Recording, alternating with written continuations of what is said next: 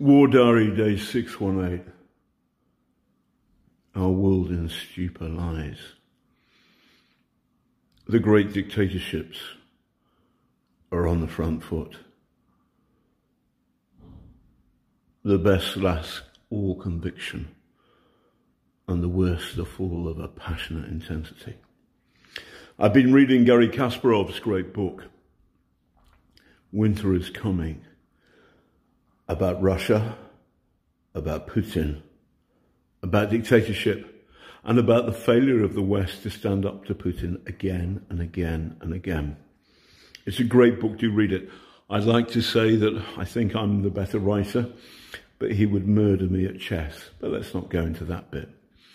There's a beautiful bit where he cites John le Carré's masterpiece, Tinker, Tailor, Soldier, Spy.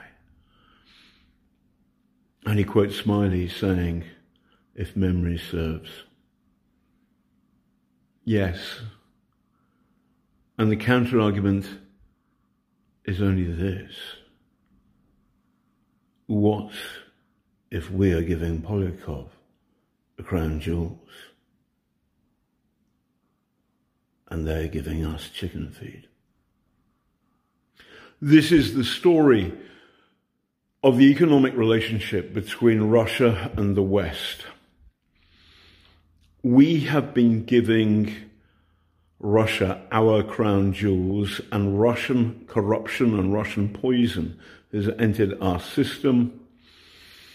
And when we complain, they give us chicken feed. Obviously, I'm sending this from Ukraine, from Kyiv.